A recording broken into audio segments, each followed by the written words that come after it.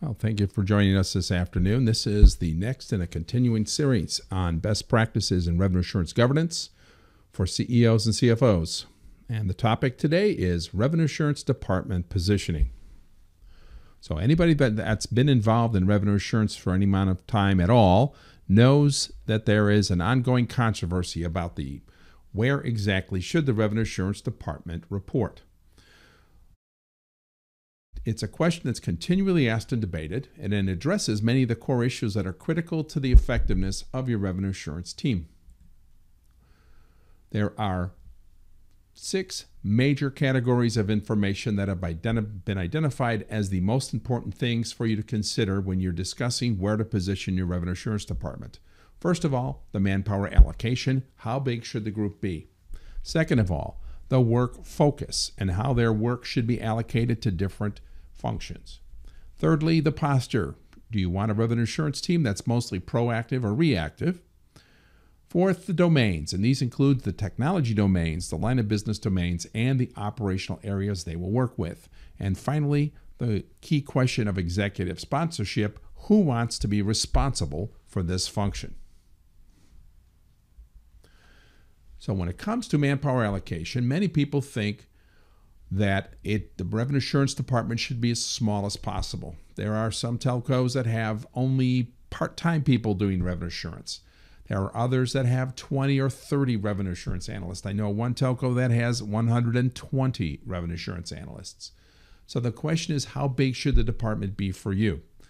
And that really boils down to your corporate culture. How big are the other groups, and how big are the problems that you want the revenue assurance department to face? But at the end of the day, a gut reaction that says revenue assurance people should have 3 people or 2 people or 10 people, that's a really good indicator for you to help thinking the problem through. The second issue is the focus of the work. There are 4 revenue assurance functions. Forensics, root cause analysis, investigations, basically to work as a troubleshooter and a random investigator who goes wherever the problems happen to be and jumps on them, figures out what's wrong, and helps management to resolve them so that the revenue loss can be minimized. The second way to look at the revenue assurance group is in terms of controls, which is much more the proactive view. So in the proactive view, revenue assurance teams go looking for risks before they get out of hand. They get in front of the risks, they build the controls so that the risks never blossom. Typically, revenue assurance teams are either forensic focused or controls focused. The forensic much more in terms of being reactive, and the controls much more in being proactive.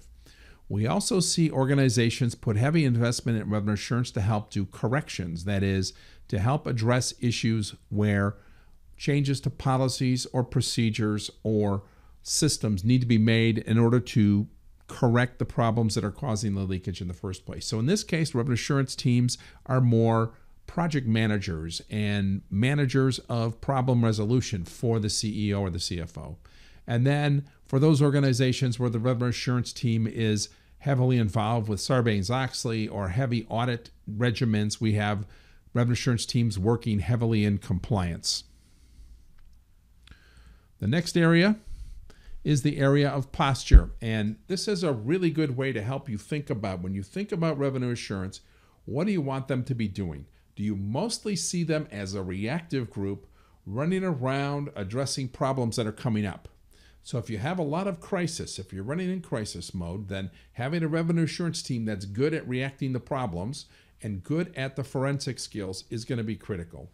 If, on the other hand, you envision revenue assurance as a preemptive team, a team that is more analytical, more anticipatory, and more about getting in front of the problems, then you're going to want them to have a proactive posture. So what you really want to think about is how proactive do I want them to be, and how reactive do I really want them to be?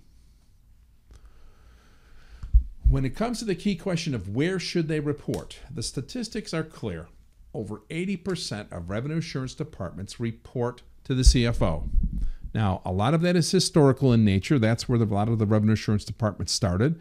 But a lot of it is functional because CFOs can see good use for revenue assurance as I like to call revenue assurance the CFO's SWAT team, where they can address wherever the revenue issues are, and they can work with the marching orders of the CFO in order to make sure that the revenues of the firm are protected.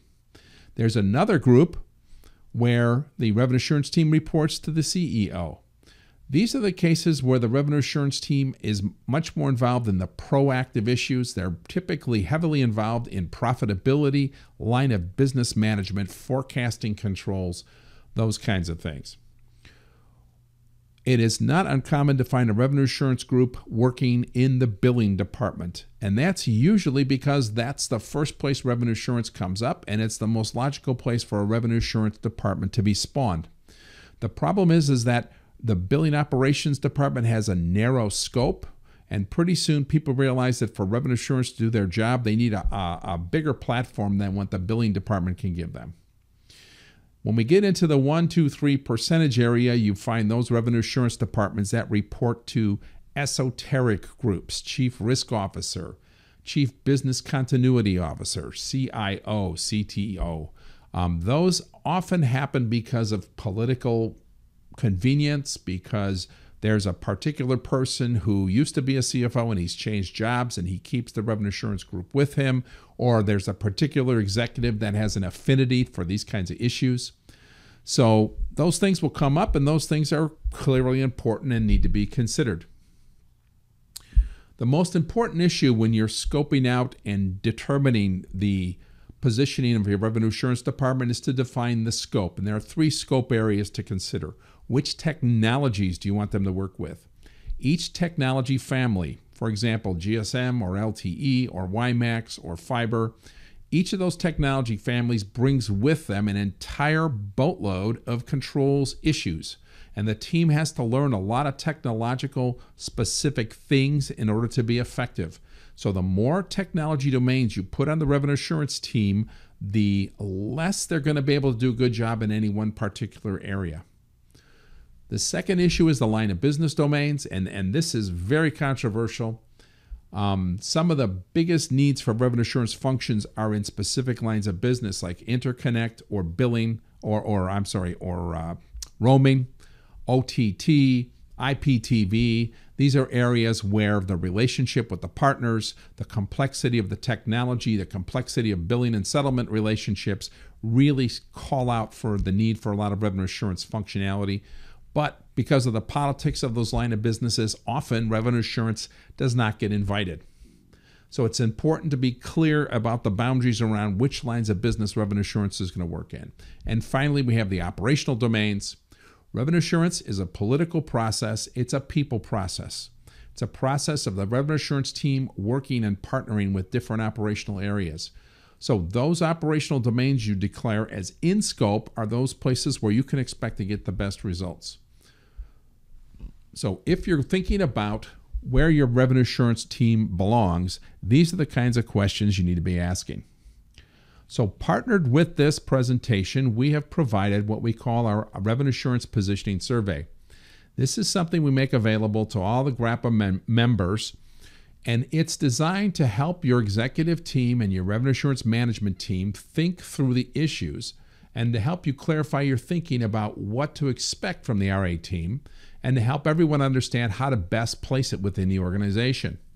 So what you should do is distribute this survey to your CEO and CFO certainly, and then any other executive or head of department that is a thought leader or an influencer, anybody that you think is going to have good input into how best to position the revenue assurance department, where it should go, who should be in charge of it, how many people should be in it, and what their charter should be. So the RA positioning problem is really the first step on the road to building proper charters, mission statements, and KPIs for your revenue assurance group.